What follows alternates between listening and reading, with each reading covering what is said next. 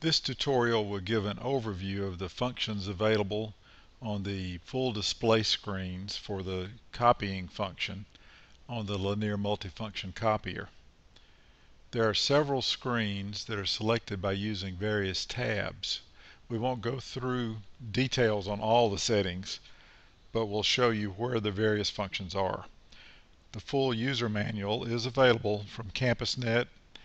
Go to the Help tab and the Access Guide selection.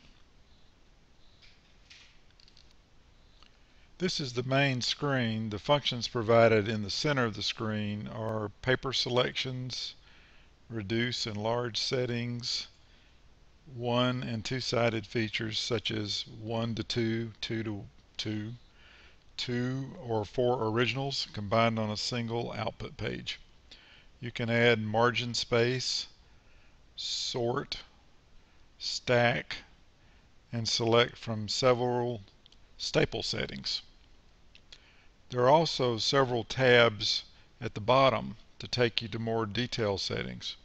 The first is finishing, which provides a few more options for the sort and stack in addition to the staple selections again.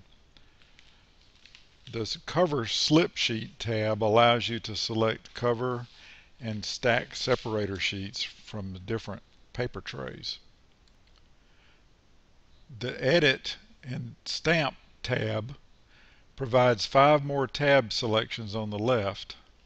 Margin adjust provides controls for adjusting the white space around the printed image.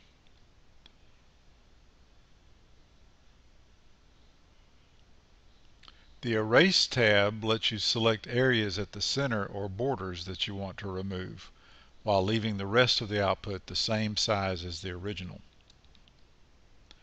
The Stamp tab provides various text that can be added by the copier, such as numbering, date, and preset tabs for things like draft, copy, confidential, etc. You can even create your own custom stamp text.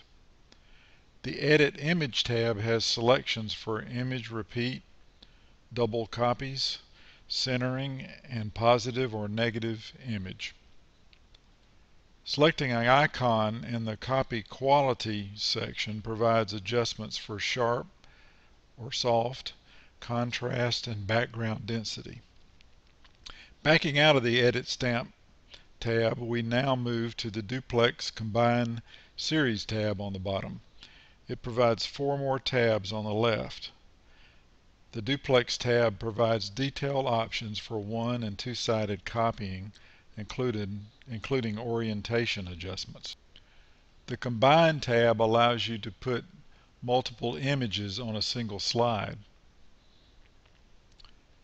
The Series tab allows you to make single-sided copies from two-sided originals or 2 separate originals. The Book tab provides settings for copying books and magazines. The last tab on the bottom is the Reduce and Large, which provides several detailed magnification and reduction settings. Now, looking at the settings on the left side of the screen, we are in the default mode of text copies. The text photo selection lets you choose the type of photo that the original has: glossy, such as photograph, printed like a magazine, or copied for an image that has previously been copied. Choosing the correct setting will give the best result. Both text and photo give the same choices for photo quality of the original. The Pale setting is for originals that have lighter lines, such as written in pencil or faint copies. The copier will darken the lines. The Generation Copy setting is for use when your original is an old generation copy that needs cleaning up. At the bottom left, you see the Density setting.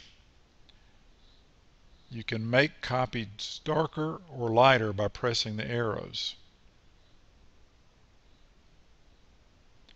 Now, one last setting we'll look at is the Check Modes button at the top right.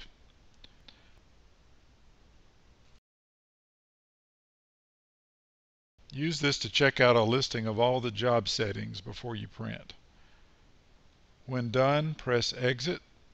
You can either make more changes or press the copier's Start button to print your job. So that's the overview of the settings available from the full display for copying. Thank you.